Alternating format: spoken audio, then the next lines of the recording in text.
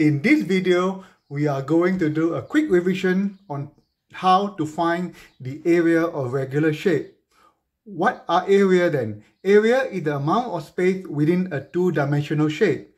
The unit for area, including the surface area, is always unit squared. For example, kilometer squared, meter squared, and so on.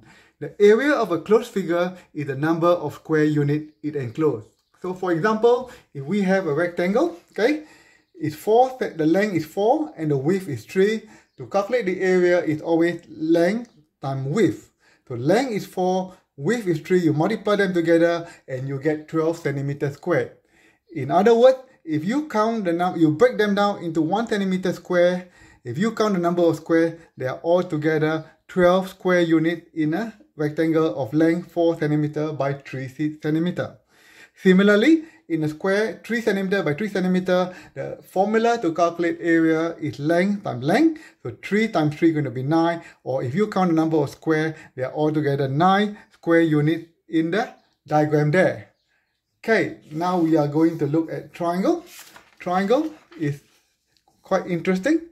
So the area of a triangle is base times height divided by 2. It's always the base multiplied by the perpendicular height and you divide by 2. So for example, in this triangle, the base is 10 and the perpendicular height, which is 90 degrees to the base, is 6.8. So to calculate the area, you take 10 times 6.8 and then you divide by 2 and the answer is going to be 34 centimeters squared.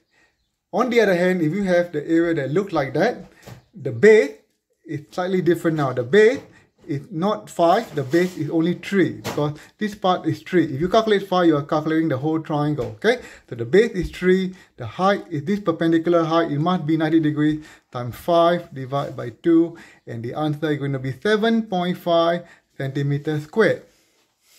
Okay, now we look at area of parallelogram and a trapezium. The difference between a parallelogram and a trapezium is that a parallelogram has 2 pairs of parallel sides. So this and this are parallel, here and here are parallel. While a trapezium has only 1 set of parallel lines. So we shall look at the area of a parallelogram.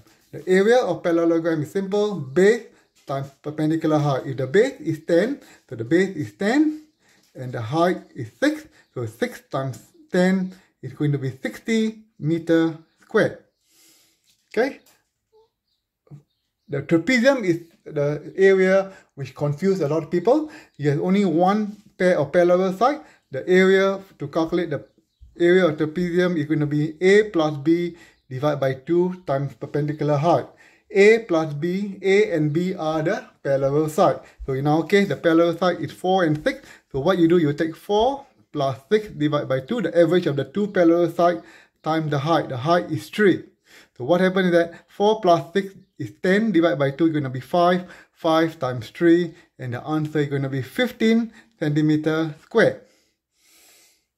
Okay, last but not least, we're going to calculate the area of a circle. The area of circle, a lot of people get confused between area and circumference, and we are going to get it done today, okay? The area of a circle is pi times radius, or pi r squared. Then you can't use the diameter to calculate the area of circle, so please remember the area of a circle is pi times radius. So if a circle is given the diameter is 10 centimeter, you have to convert the diameter to radius, which is half of the diameter, which is 5 centimeter.